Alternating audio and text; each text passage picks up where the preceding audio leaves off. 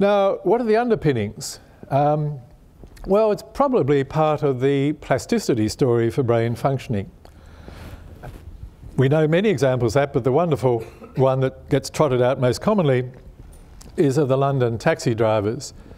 And the studies showed that the longer they drove their cabs, then in fact their brains changed, particularly the front of the hippocampus was smaller and the posterior region was larger.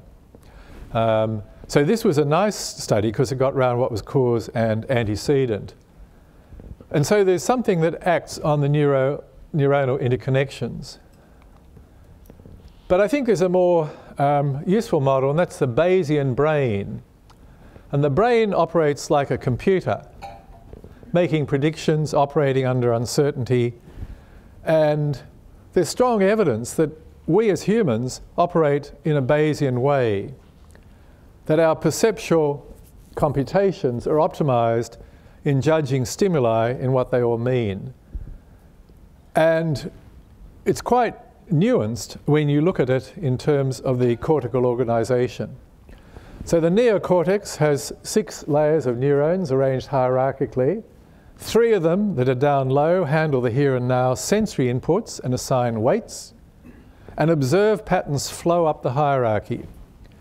The 3 levels at the top provide the memory-based predictions from the prototypes. And the combination allows recognition. And interestingly, with adjustments.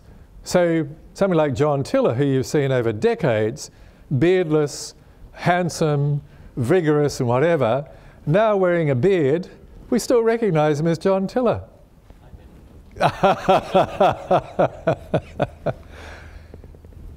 And we can move on a little bit further. The neocortex has this single basic unit, a cortical column that's repeated over and over again.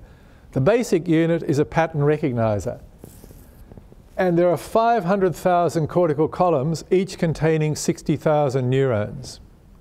So humans have a capacity store of about 300 million pattern processors, each composed of 3 parts: input, pattern recognition and output, involving axons and dendrites.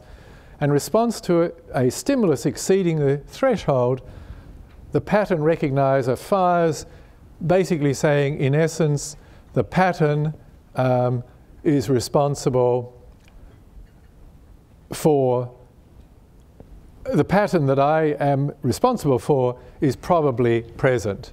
So a very complicated, sophisticated system. It's not innate. And it's very similar to speech recognition systems, if again we look at more prosaic comparators. So in summary, for covering the 2 areas that I have focused on, I'd suggest that clinical reasoning involves an iteration between the discipline-based information, the evidence, plus observational pattern analysis.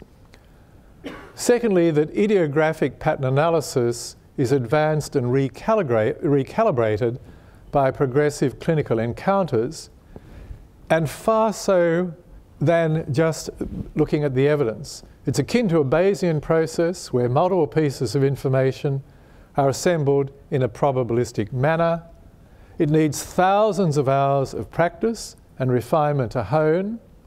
And in fact, the story may be even more complicated in that as we learn about these Venn and mirror neurons, which are very much responsible for empathy, it may well be that it's a similar process occurring there, and where we can actually build up our capacity to empathize with people via a similar process. So questions I think we need to consider is, how relevant is it for your discipline? There will be some disciplines, I imagine, that it will be absolutely minimal. Others where there aren't any laboratory tests, because I think we get lazy if there's always a diagnostic test. In psychiatry, I think it's an incredibly rich domain because of the absence of those benchmark laboratory tests. And the next issue is, can we predict those who have the capacity to develop and advance those propensities? And if we could, what would be the implications for selecting medical students?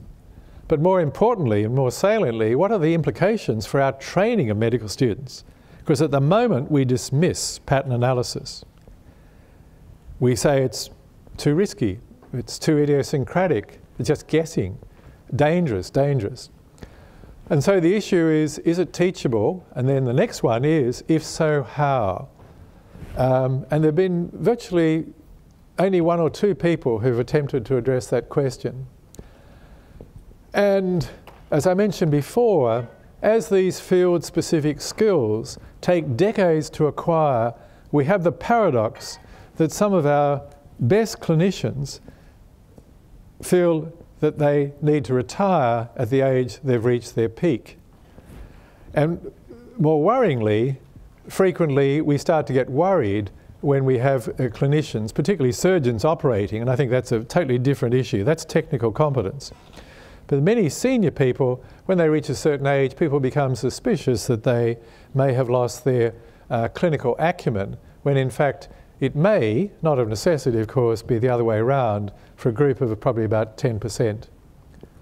So to conclude, we in medicine are beset with evidence-based guidelines.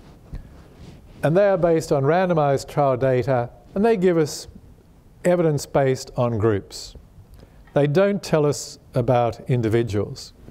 And I would suggest, just like I've indicated how pattern analysis can assist making a diagnostic decision, I think frequently the choice of a medication, or even deciding whether this person is likely to take medication or they have some aversion to drugs, even those macro decisions, I think can also be relevant to this topic.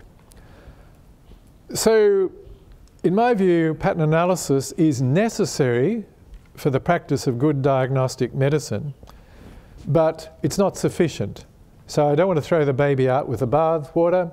I argue for a synergy, but that we simply should not reject pattern analysis on the basis that it's intuitive and it is not of any value in a medical scene that is now dominated by evidence-based guidelines. So that's the talk, and I hope there's enough time for questions. Thank you.